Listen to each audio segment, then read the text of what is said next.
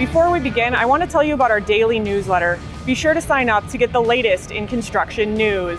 Good afternoon, my name is Eric Yeomans. I'm the North American Product Manager for wheel loaders. And we're here today at the World of Asphalt in St. Louis, and I'm going to take you around and show you the new 260. So it's part of our new gen large update. So we have a ATC, automatic traction control. It comes standard on the front axle. So what we're actually doing now is we're monitoring the torque that's coming out of the transmission, and we're also monitoring the rotation of the axles, and then we're engaging the front differential automatically, and you can select either first gear or first and second gear forward, and it will do it up to 7 miles an hour. And then if you want to activate that manually, you just push the button on the floor and you can go up to 15 miles an hour. On our 150, 180, we've increased the hydraulic pump flow in those machines. So we've taken it from 48 to 67 gallons per minute on the 150, and from 57 to 67 gallons per minute. That's increasing our speed. So in turn, what we're doing is reducing our cycle times and then increasing productivity. We also lengthened the hydraulic cylinders on the 150 and 180, giving us an additional 4.7 and 5.1 inch stump clearance on the long boom and standard boom.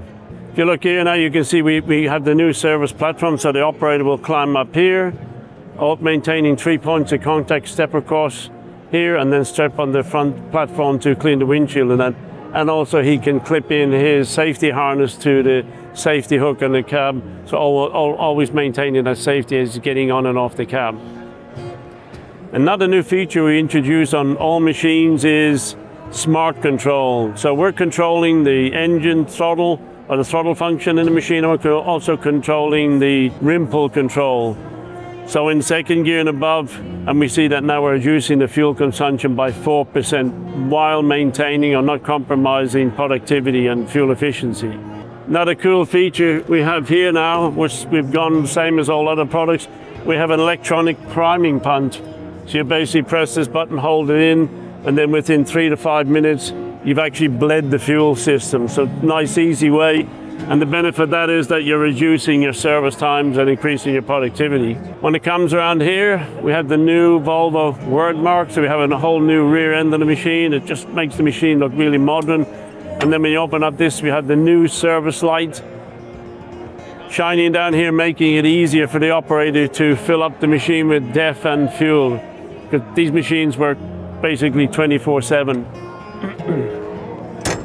This one doesn't have it, but if we had the fast fuel fill option, that would actually be located in here.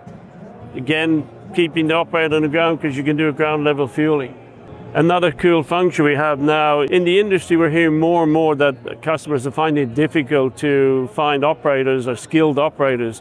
So we already have simulators, as you see here, but now we've also got auto bucket fill. So as you're going into the pile, you hold the kick down button for 2 seconds, and we take over control of the throttle, the lifting, and the bucket fill function. One thing we've noticed that we're always getting consistent weight in the bucket, and then we always sort of know an operator over time, his productivity is really good, and then in the afternoon or late in the day, fatigue sets in and the productivity drops off. We see that this maintains the same productivity throughout the day, so it's a really, really good feature. So let's go take a look in the cab, but first let's open the cab with the remote door opener. And this is a really cool safety feature, because you can open it, the operator can put his lunchbox up here, and then always maintain the 3 points of contact as you're getting in the cab. The main difference is inside the cab now compared to the H series is that we used to have a keypad here with a lot of functions, that we've moved all that functions into the integrated Volvo Copilot now. So all of those functions in here. If you go in reverse, you get a really good digital camera here. We have widgets, so we can select 4 different ones. But I'm just going to go in here. This is like the main home screen. You can see status of the machine as it's running. You can check your temperature, pressures through every component in the machine. You can check when your service is due. You can change your auto lube settings. You can carry out a brake test, log that brake test, so when basically MSHA or OSHA come on site, you can show that the brakes are in good working order. If you then go into TPMS, you can monitor. The sensors are sort of warming up and connected, so eventually they will show temperature and pressure in the machine. And if you run your machine with the optimal or correct tire pressure, you're going to save between 3 and 5% on fuel and about 8% tire life. And then information, this is at the end of the day, the operator can check how much tons I did, how much fuel I burned, how many cycles, what distance I've traveled. And then at the beginning of the shift, he will reset that obviously. But the real cool function is in here. So we have basically incorporated all of the technology we had here, and we've moved several functions from the A-post into here. So could you imagine now if we had a way of like the operators doing short cycle loading, so we normally activate, you know, ride control and transmission lockup in a different way. Can you imagine now if you're able to select those different work modes, and we automatically selected it. Well, we've done that. So if you look at here, if I'm a loading carry, we're activating all these functions here. Lock up from second gear up, same in reverse, automatic gear shifting to auto. Your differential lock is engaged, your speed dependent, boom, it's ride control. It's all done automatically by doing it. So when you go up to the work mode here, whatever one I choose here will automatically select those work modes. So it's really, really making it quite simple for an operator to change when he's doing different tasks on the work site. And then the other thing is, here is where all the general settings. So here's where we do all of the rim pull, transmission, declutch, regeneration, delayed engine sub. We do all those settings here. It's all in one area. Before with the keypad you would have to go into that menu and then go down and select the different ones. Here everything is here, so it's really, really quite simple to do.